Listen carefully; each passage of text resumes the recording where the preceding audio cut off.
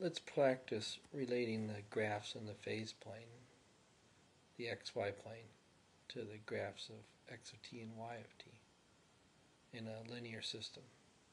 Here's a basic linear system. It came from a second order differential equation, and you can verify that yourself.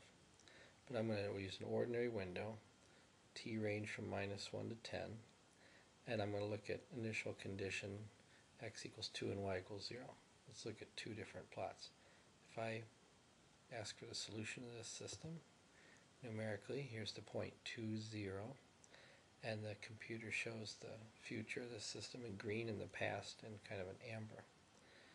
And apparently this system is oscillating about the origin, oscillating and being drawn into the origin. Look at the x motion.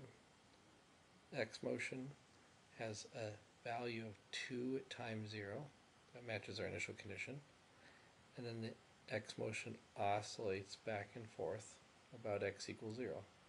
So a couple wiggles, and then it settles into equilibrium at 0. For the y motion, y at time 0 is 0. That matches our initial condition. And it oscillates back and forth around the origin until it settles into 0.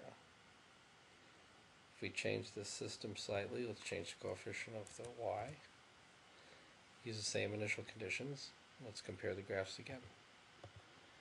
You should be able to read the solution curve in the xy plane and draw these x of t and y of t graphs, or vice versa. Again, notice x has initial condition of 2 at time 0, and x after time 0 is always positive, slowly decaying to 0. There's a potential before time 0 that x was negative. I don't know the value of this point.